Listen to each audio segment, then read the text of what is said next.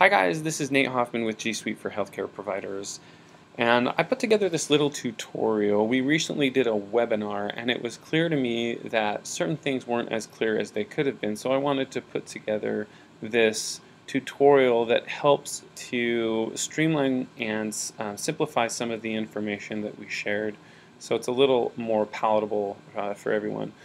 So first of all, we talk a lot about Google Forms. And there's a couple key concepts that you need to understand up front about Google Forms. First, if you are gathering data on the spot in an immediate sense, Google Forms works great, right? Let's say I'm gathering like blood pressure and heart rate and vital signs, and I'm going to do that on the spot, and that data is going to be immediately available. I submit the Google form.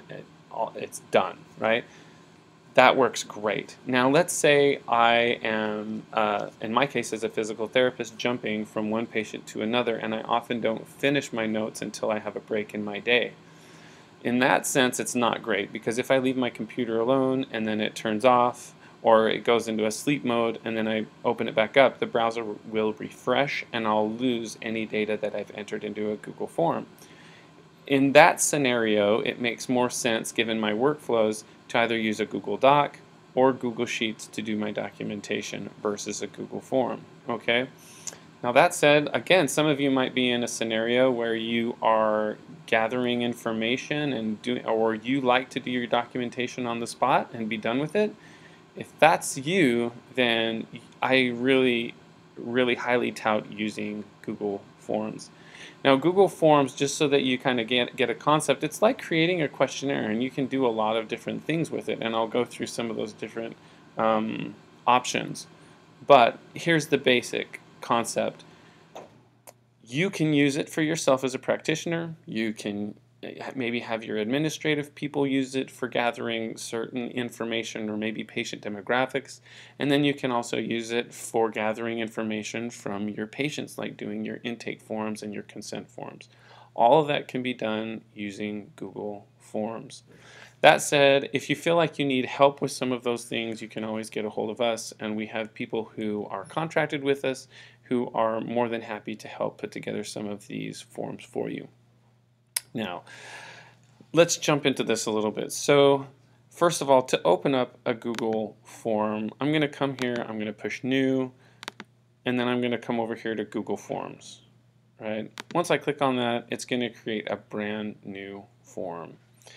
And let's say I'm doing something like, let's do a patient intake form. I'm just going to put here practice so that I know, right? And that'll automatically populate over here. And I might put in a description for what it is, or maybe like if I were doing this for a patient, I'd say, please be sure to carefully read, each question and fill out information appropriately. I don't know, something like that. Appropriately, okay? So you can do something like that. Then I'm going to go on to my next question. I might do something like a health history, right? And in that case, what I want, I'm going to see, did you see what I come over here to short answer? That's not necessary. I can have them do that, and it's going to create it almost like in paragraph form. Or I could do it as checkboxes, right? I can do, let's say I had a CAD, hypertension, diabetes, etc. Right? And so from the patient's end, they're just going to be clicking boxes. And if you want to see what it looks like once it's in the client's hands, you can push this button up here. It looks like an eyeball, and then it goes to a preview. And this is what it would look like from their end, and they can just pick and choose the things that apply to them. Okay? So I'm going to exit back out of that. I'm going to leave that. So over here also, you can do, if I come to add a section, I can do multiple choice. Let's say I want them to pick only one answer from several answers. That's when I use multiple choice. I can do paragraph form for their answer, or short answer. I might say something like, what's your chief chief complaint. And then maybe I want down here, maybe I want a little bit of a descriptor, so I can put in a description like, so please describe the main reason for your visit today. What is troubling you the most? Something like that, and they can put in like a short answer for their chief complaint, right? Now the other thing that you can do is, if I'm doing a short answer, and let's say I want something, let's say like an email address. What I can do is, this came up automatically. It's called validation, and the way that I would get to that on my own is to push response validation. I just turned it off. So if I want response validation, I can say, I'm going to come down to text, and I'm going to say that's what I want. I want it specifically to be an email address when this person answers. And I can even click on this. It means that it's required. So when the patient goes in and pushes submit, so for example, if I push submit, it's going to pop up and say, hey, you needed to answer that question and you didn't.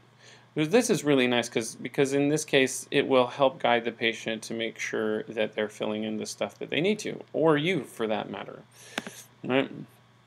So that's really handy. After that, we have things like this, like a checkbox grid. This is really interesting. So let's say I was doing, like in my case, range of motion, and I want to get, so my rows are going to be, let's see, like shoulder flexion, shoulder external rotation, and I want to get a lot of information from this. So maybe I say I'm going to start with maybe 90 degrees, move on to 100 degrees, 120, 120 degrees, and I can kind of click roughly what it is. And then after that I might say, like, okay, is there painful or not painful, something like that. This is just a quick example, and then I want to see what that looks like when all is said and done. This is what it ends up looking like. So if I come over here to my preview and I take a look, and if I were filling this out, I did patient intake, but let's say this was something that I do for my own, I could say, okay, well, they were able to move up to 90 degrees and it was painful. External rotation, oh, okay, 90 degrees and it wasn't painful. Something like that, so that it gathers all your data relatively quickly. Okay. Anyway, so if that makes sense, so the grid can be really useful for a lot of different things. Sometimes it's just a little bit of trial and error until you figure out, oh yeah, that's what I want my data to do. That's how I want it to work. File upload is very helpful if you want, like if you're sending out something and you want a patient to be able to quickly take a photo of something, like if they had an infection or something like that. It's very easy for them from a phone or a tablet to take a quick picture of whatever it is and upload it. Here's a drop-down menu, also very, I'll show you what that looks like. I don't know, let's say main complaint. Maybe this is specific to like a low back issue, so pain with sitting, pain with stooping, pain with standing, something like that. And what it'll end up looking like over here is from a drop-down menu they can choose. Okay, so like I said, there are a lot of different options, and you just play around with these different things until you find the things that work for you best, right? I can ask specifically for a date, and that's just do it in short answer. That's like a validation where they have to give me specifically a date. I would change this to date, right? Something like that. Anyway, so that's how it works. Now let me give you a quick example of this other thing. So first of all, I'm going to come over to one that I've created in the past for someone else. You need to understand that when you create a form, it's very easy to get that data over into a spreadsheet. You come over to responses here across the top, and you click on this. The first time that you do this, what's going to happen is Let's see if it'll do anything for me. Yeah, what's going to happen is this. It'll say create new spreadsheet or select an existing spreadsheet. In the case of the other one that I did, I clicked on create a new spreadsheet, and I have all this data coming into something brand new, right? So when I click on that, this is what pops up. These are all the practices that I did for this particular client I made this for, so that I could just kind of test what I created. So as I said, typically all of the data that you create, well, if you want to, if you click on that spreadsheet icon, and it's going to populate a spreadsheet. Now, what can be really useful for us is we can have all that data populate over into a Google Doc, right? So using something called Form Publisher, you can find that you can find a whole video about that on my YouTube channel. Little plug for that. Please subscribe. Where I go through a patient intake form using Form Publisher and show how you can have all of the data populate a Google Doc along with the Google Sheet, right? So you can have it in several places. And for us as healthcare providers, it's nice for it to go into a doc, because then I can finalize it to a PDF.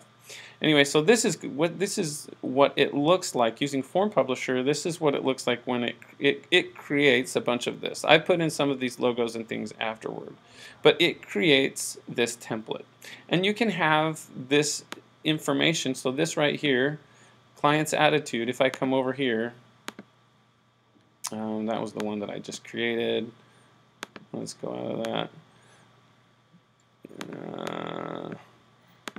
Final draft. Oh yeah, back over here. So right, it's over here, client's attitude. So once the client fills that out, that's what populates over here. And I can have this anywhere in the document, so it can produce this data anywhere I want it to within the document. Okay.